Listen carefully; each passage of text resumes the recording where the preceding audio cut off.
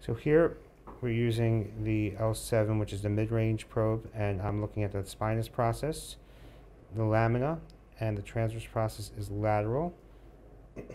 Right there is the transverse process and the superior articular process.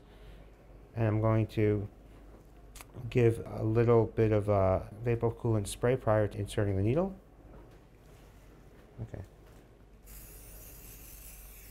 All right, Robert, a little pinch, okay? All right.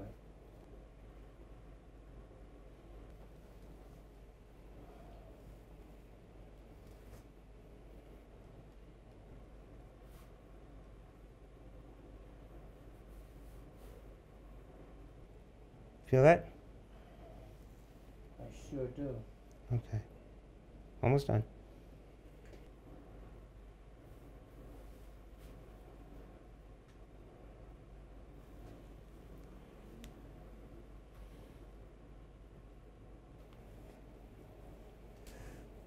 It's over. Okay. I'm sorry about that. That's all right.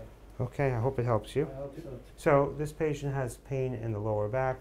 What we did was trigger points of his lower back. I also anesthetized the erector spinae muscle and got into the plane to help alleviate some of his pain. He does have some pain radiating down, and I let some of the local anesthetic go into the intercostal space as well to help him with the pain that's referred from the paravertebral space on the left side in the lower ribs down to his flank.